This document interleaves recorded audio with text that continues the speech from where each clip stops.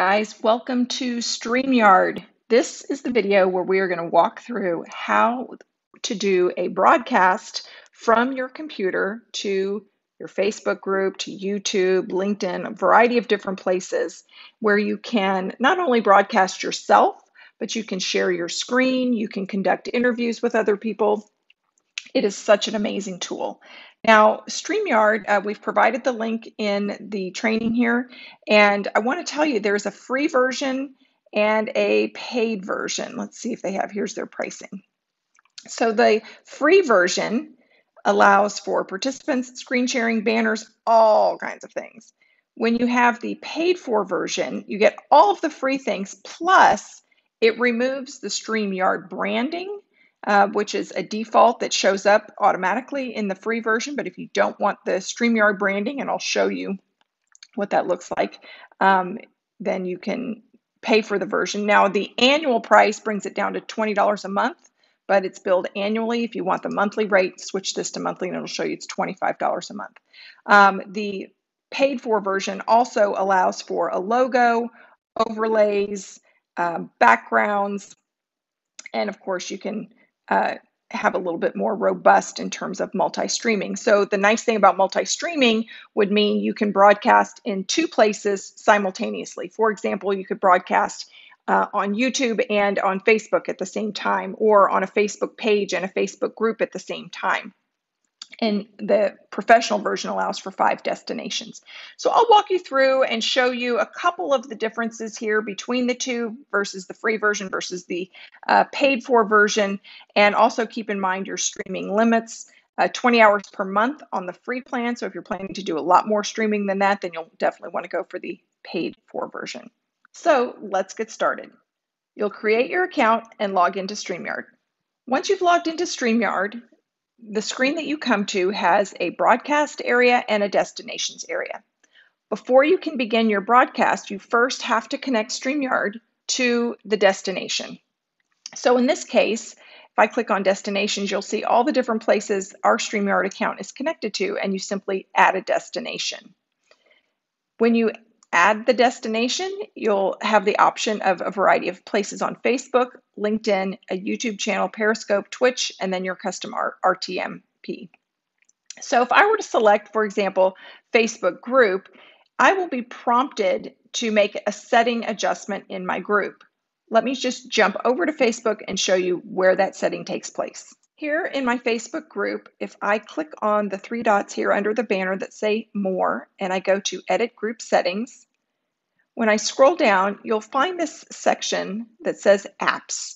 You're going to want to be sure to add the StreamYard app, and you simply do that by clicking Add Apps, and you'll type in, it does take a few seconds, maybe a minute or two sometimes, for all of the apps to come up, but just be patient and then type in StreamYard, you'll find this app and just click to add. It's very simple. Once you have the connection set up, it will show up in your destinations. Now you're ready for a broadcast. So let's click on Broadcast and create a broadcast. It's pretty intuitive. It asks, where would you like to broadcast to? So find the location that you're wanting this broadcast to land, and now you'll give it a title and a description. If you think about when you're creating a post on Facebook, there is always a caption that goes with a picture or a caption that would go with a video. This is your caption. So give it a title, Second Test, and I'm going to give this a very brief description. There's a checkbox here that comes up as a default. I would encourage you to leave this checked. And this simply adds some default text underneath what you've already written in the description, which would tell your viewers what to click to give StreamYard permission to display their name in the comments. I'll explain what that means in just a second, and I'll show you why this is important that you leave this checked. You can go ahead and create your broadcast and get started if this is the time that you're ready for that. But I would also encourage you to be planning your broadcasts ahead and schedule them. And when you do that, you will see that your viewers will have an opportunity to get a reminder of the broadcast coming up. Let me show you how that looks. So if I say schedule for later, I'm going to add an image. So you'll have a graphic that you've created telling them about the broadcast that's coming up. And I'll just use this picture of Becca and I. And I'm going to say I want this scheduled for the future, 8:50, sure. And I'll create the broadcast. Let's jump back over to Facebook. Let me refresh my screen. And here in the group, look, now I have the post that's been made that says there's a new video coming, a new stream coming. Remember I said leave that checkbox checked? Here's what it says. This is the default text that StreamYard inserts when you leave it checked. It says, before leaving a comment, please grant StreamYard permission to see your name. And they would click this particular link.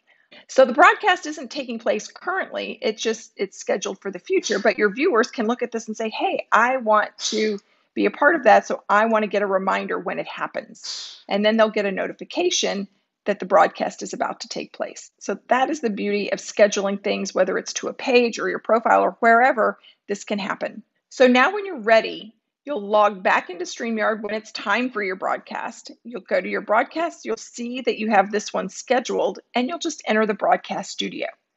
When you access the studio, hi everyone, it fires up your camera and your microphone. You want to make sure all of that is working, and you'll have your name here, and you'll say, yes, I want to enter the studio. Now, just because we're in the studio, we're not live yet. When you're ready to go live, right up here in the top right where it says go live in that blue button, once you click that, then it will be streaming into your destination. Right now, we're still in the setup stage, okay? So it'll show you that I'm down here, and if everything in this pink box right here, this is what would be streaming. So I'm not yet in the stream. I'm kind of in this batter's box, so to speak. I click add to stream, there I am. Now I would be in the stream once I clicked go live. Until I click go live, I'm not actually live. If you have guests that you're wanting to invite, you can click this person with the plus next to it and say invite, copy this link and send it to them. You can copy and paste it into a Facebook Messenger. You can email it to them, you can Gmail. So send them that link. They just need to click on that link. They don't have to download anything, and they can be a part of the stream. They will show up right down here in this little area next to me, or next to you in that case, and you will again have to add them to the stream. And when you do that, you'll be side by side. Okay. Now, if you want to mute yourself, this is your control panel down here to do that. If you want to stop your camera, if you need to make any settings adjustments, which I don't anticipate you would, but you could, there's your gear for your camera and microphone settings. When you're wanting to share your screen, so let's say you're doing a presentation and you're trying to walk somebody through how to do something on a website, as an example. If I click share screen, I give it permission, and then I go to my tab of the screen that I want to share. If I wanted to share my test group, let's say I'm trying to give somebody some information about Facebook, and I say share, this is what they're going to see. How do I know that? Because when I jump back over to StreamYard, this is what they're now seeing. I'm over here on the left, and my screen is here. If I want to remove myself and make the screen larger, I can just click this little icon, and now it's just showing my screen. And you can see it's down here in the little batter's box, the loading dock, that we're both in here. If I want to stop screen sharing, I can just remove that and remove the screen sharing. Okay, that's how you share your screen. Over on the right-hand side, this is your comment box. Now remember when we said, let's jump back over here to Facebook again. You see where it says, before leaving a comment, please grant StreamYard permission to see your name. This is what it's talking about. So that when I am looking at this as the person running the StreamYard, right? If someone has not given StreamYard permission to show their name, all it's going to show me is Facebook user says blah, blah, blah. I won't know who that Facebook user is, but if they've clicked that link and given permission, then it would say their name. Sally Smith says blah, blah, blah, so that I can directly speak to, oh, Sally, I see you have a question. You asked such and such and such. So it's always worth reminding people, leaving that check mark there when you're setting everything up, having that default verbiage there, and then reminding people early on in the broadcast, hey, if you guys see this verbiage above this video that's broadcasting that asks you to give StreamYard permission to share your name, go ahead and click that link so that I can see on my end when someone is asking questions. I know exactly who it is that's asking, so I can answer. Now, what happens if they don't click the link? Is it that big of a deal? No. During the live broadcast, you won't know who it is that's asking the questions. But once the broadcast is finished and it's posted on Facebook, when you're on Facebook, you can see everyone's name and comments. So it's just a nice feature to have, and a nice way for you to be personally addressing people during your broadcast when they've given that kind of permission. The next icon down says banners. And these little banners are the banners that would come up that you can show, you can turn on and turn off. All right. So if I go down here and I want to show, maybe I'm showing some product and I want to show here's what the special is, here is my website. That could be something I could have up the whole time that I'm talking. So if someone jumps on late, they haven't missed that part of it, right? They might like what I'm saying, but they don't have to wait around for me to say, oh, and go to this website, or here's the special. You can always have that. So you can type up create a banner and then just have it show, or you can hide it all throughout the broadcast. Okay. For branding down here, now on the free version, you're not going to have some of these features available to you. Okay. Your logo, for example, this is always going to be there. You don't have the opportunity to turn this off in the free version. This will be there.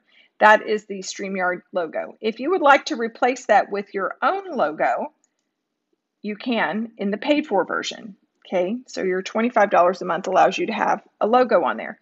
You also have this overlay, and you may not like the overlay. So if you don't want the overlay and you want something else as your overlay, you can upload an overlay or you can remove that. Back to branding, if you have identified your brand colors, you can include a brand color here. You saw before it was black, now it is a branded color. So this, guys, is StreamYard. You can see how it is a fun, easy tool to showcase product. You can showcase interviews of customers, expert testimonials, do side-by-side interviews, and then you can also share your screen if you're doing any trainings and tutorials. So give it a try, see what you think, and good luck.